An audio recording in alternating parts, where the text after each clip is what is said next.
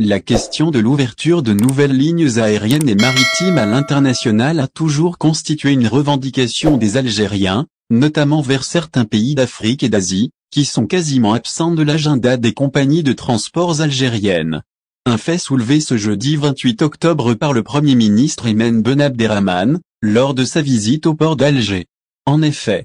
lors de sa présence ce jeudi 28 octobre au port d'Alger à l'occasion de l'inauguration du navire Badji Mokhtar III, dédié au transport des voyageurs, le Premier ministre Ayman Ben Abderrahmane a déclaré aux journalistes que le nouveau navire Badji Mokhtar III permettra à l'Algérie de revenir sur les circuits internationaux, en assurant que l'Algérie possède un potentiel suffisamment important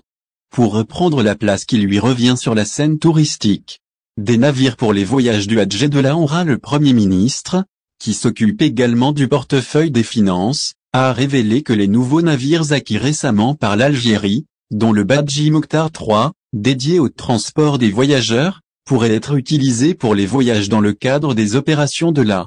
Omra et du Hadj. Une alternative en somme afin de combler le déficit des vols à bord de la compagnie aérienne Air Algérie durant la saison du Hadj, mais également de la Omra, durant lesquels des milliers de pèlerins algériens se retrouvent face à d'énormes difficultés pour trouver une place dans un avion vers la Mecque.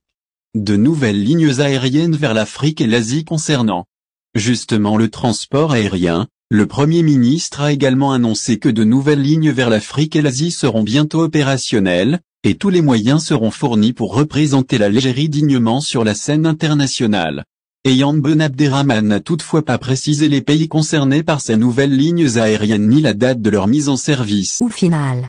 si vous avez aimé la vidéo, n'oubliez pas de vous abonner à la chaîne et d'appuyer sur la cloche pour recevoir nos actualités.